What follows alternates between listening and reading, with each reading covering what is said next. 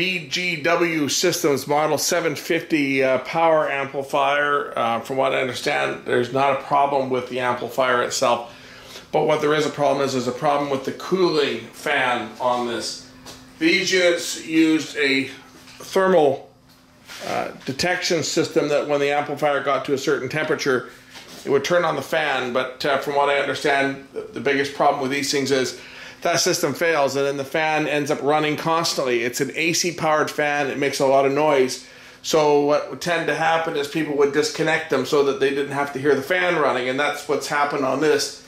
Is the owner of it has cut the wires to the fan and now there is no cooling. So what we're going to do on this video is I'm going to put a lower voltage on a 12 volt computer fan and a separate power supply to operate that fan. We'll put it inside the cabinet on this thing and then leave it running all the time. That way a smaller 12 volt fan shouldn't make that much noise and should be able to run the fan constantly, and then he doesn't have to worry about the amplifier overheating. Okay, so what I've done here is I've got a 5-inch, it's a DC brushless fan. I'm going to turn this thing on here. You'll hear all nice and quiet. This one here is.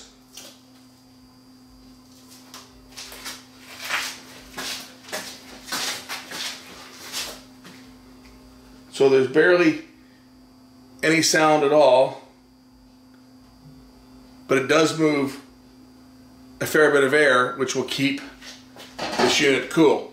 Now I'm running this fan on 5 volts, so I'm not running it at full power because again, it's not going to need to run at full power. As long as we keep air moving through the cabinet, we're not going to have a problem with heat, and this thing is putting out a fair bit of air.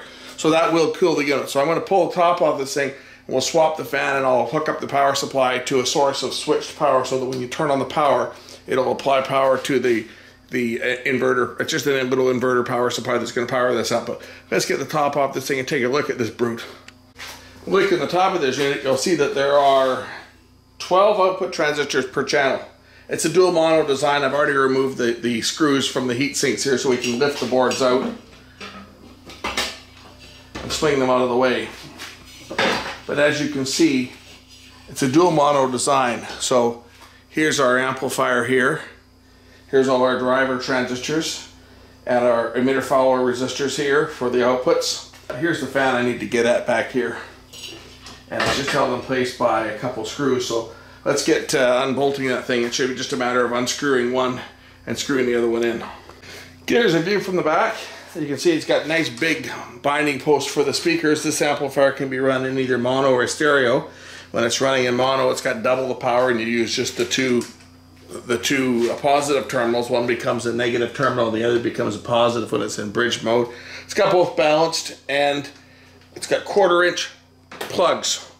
So customers got 1/4-inch adapters to take it down to RCA plugs, because that's what he uses it with. So to take out the fan, I just have to remove these screws, and there'll be probably nuts on the back side, which there are. So I just need to remove the 4 screws, and then I can remove the fan and install the new fan. By comparison, you can see how loud the other fan was, and it really doesn't provide that much more airflow than the new one I'm putting in. So this is why people disconnected those fans, because they were exceptionally loud. And you know, it's fine when this was used in like a nightclub, or a professional application where you've got the music just pounding. But you can imagine that noise in your quiet living room where you're using this in a consumer setting is completely unacceptable.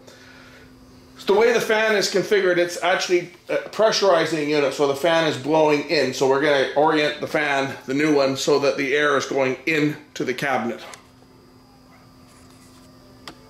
I do need to remove the retaining clips from the existing fan so that I can mount them on the new one, and they're not going to fit because this one here has metal posts that they fit over. So what I'm going to have to do is I'm going to have to glue them in place. I'll use some hot glue just to glue these over the mounting holes so that we can attach the fan inside the cabinet. So I'm just going to give get my glue gun heating up here, and we'll get some hot glue and glue those little tabs in place. So we get the hot snot out and just put a bit of hot snot on each of the corners and just place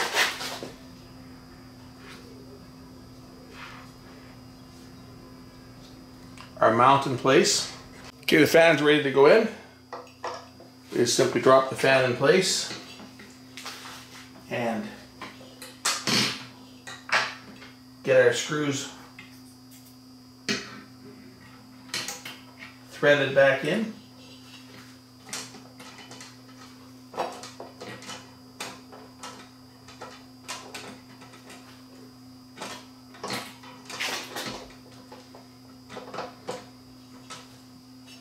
Oops, missed it off a bit here.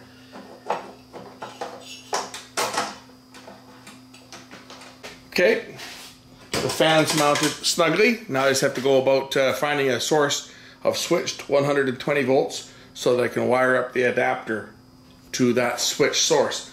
So for that, I'll get out the meter and measure where the switch goes. On the back here, there was just a couple of morettes. This is where the AC power cord connects to the unit. Our brown line here is going to be one side of the switch. The other side is another brown line that goes over here. I think that's where it goes. Yeah, someone's already been doing wiring. Comes up to on the back here. I'm just going to pull the camera off so you can see where I'm going to connect this to. So it's going to be this top connector here. And I know that because if I put my meter on there in continuity mode, I've got nothing. But if I turn on the power switch, now I've got continuity. Right, so that's between this brown wire and this terminal here. That's the switch. So this is going to be the switch side, and the blue wire over here is going to be the neutral.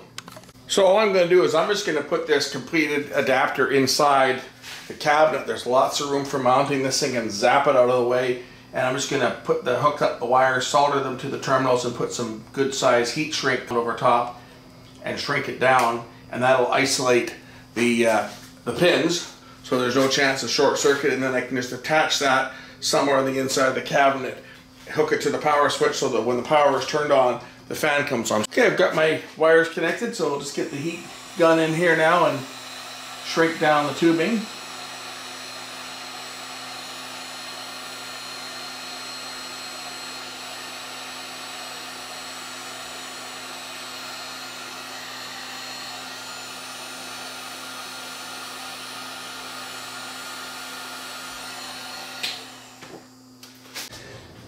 Okay, we've got the new adapter here. I've got it tied down to the switched line, which is just this brown wire here that's coming off of the thermal shutdown switches, and the other side tied to the neutral.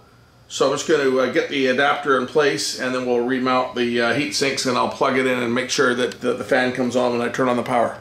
Okay, got everything ready to go. Got it powered up. Let's turn on the power. And there goes the fan. The fan is nice and quiet, and oh yes, we have lots of airflow coming up through here. When the top is on, that forces the air across the heat sinks. As you can see, the way that this top is configured, right, the air comes up the middle, the air gets forced across the heat sinks and out the side vents. So that fan now running full time is going to provide plenty of cooling for this amplifier. That's how you modify one of these big amps. Put in a nice quiet 12 volt fan. I'm running it on 5 volts because I don't need the airflow. I don't need it going full speed. Not in this application anyway. It just keeps it nice and quiet, and we don't have to worry about this thing overheating now with air flowing over the components all the time. I can put my screws back in, put the cover on it, and this one is taken care of. I hope you enjoyed this video. We'll catch you in the next one.